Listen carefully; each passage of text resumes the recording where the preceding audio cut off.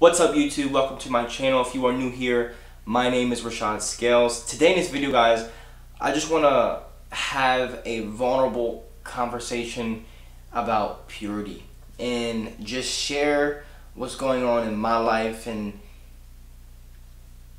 stress how important it is for us to just remain pure and to strive for holiness, as this pleases God, guys. And this is what God wants for our lives. This is something that we should be pursuing. The Bible says pursue godliness, pursue holiness, pursue righteousness, and it's what every believer should be doing. So for me, it's been a battle, honestly, from just the things that I've exposed myself to when I wasn't saved. I'm still experiencing the consequences of that, and right now I'm in the process of sanctification, right? God is working in me. He's working on renewing my mindset. You know, I still have these old mindsets. I still have these thoughts that come in, and I'm just like, bro, why am I thinking those thoughts? And they just come in randomly, and I say, wow, it's because of what I exposed myself to when I wasn't saved, and what I didn't give up when I did come to Christ. So guys, I want to just stress this, guys. Our sin, guys, it has consequences to it. The Bible says God cannot be mocked, guys. We reap what we sow. Okay, we reap what we sow, the Bible says. So we have to be very, very careful, very mindful, guys, of what we are sowing. What kind of seeds are we sowing? And that is just so important. And guys, I've realized that because I exposed myself to these things in the past, I'm still suffering the consequences. Don't get me wrong, when I came to Christ, there were some things he just automatically took from me. For example, cussing. I used to cuss a lot, but when I came to know the Lord, man, that just went out the door. So he just took that from me. But there's some things that he doesn't take, and he's just using it, right, for his glory. But purity is something that I value, and it's just crazy to just see how I value it when I once didn't care about purity. I didn't want to be pure in my relationships, in just everyday life, and just purity, guys. It's so important, and it's so important to God. And God, like I said, he wants all his children to pursue purity. Now, our righteousness, it does come from Christ, but we have to work that righteousness out in our life, right? Does that make sense? That's like sanctification is what I'm talking about. But for me, it's just like the world we live in, guys, the society with social media. I had to take a break from social media. I have to literally unfollow certain people because of what they post.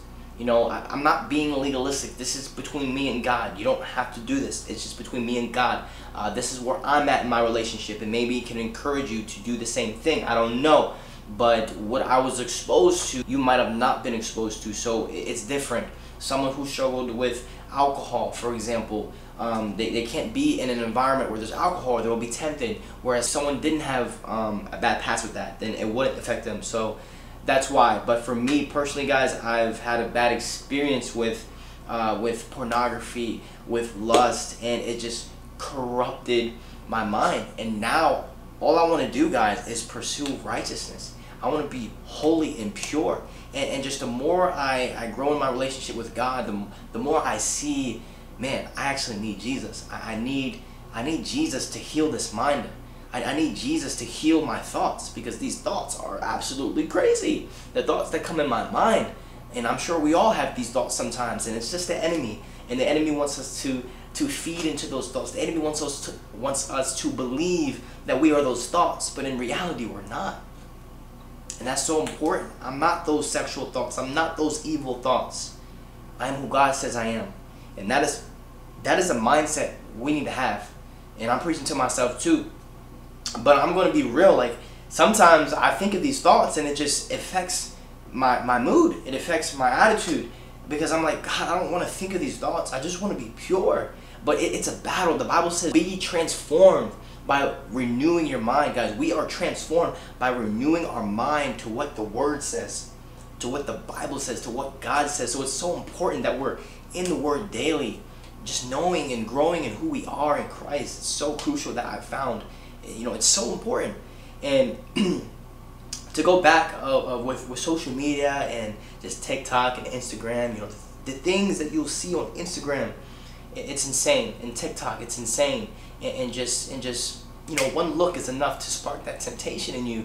And for me, I have to take the necessary measures, right? I have to take the necessary measures to protect, to guard my heart, to guard my mind, to what I feed it, what I'm looking at.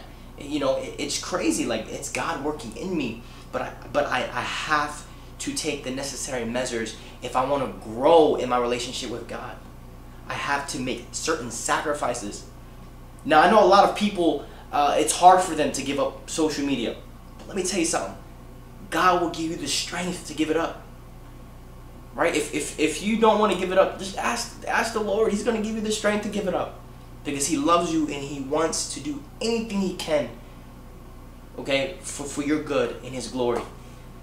So for me, guys, it's just abstaining from social media and just being very mindful, being very careful of what I watch on TV, what I watch on YouTube, what I listen to, when I listen to music. It must be pure, and it's just where I'm at with my relationship with God. Many people are different, but it's just me, okay? So I just want to stress, guys, purity, purity, purity. Let's pursue it.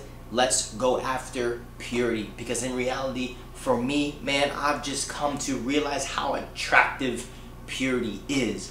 When someone is pure, man, that's just attractive. That's just attractive. The things of God, it attracts me now, and just all praise and glory be to God.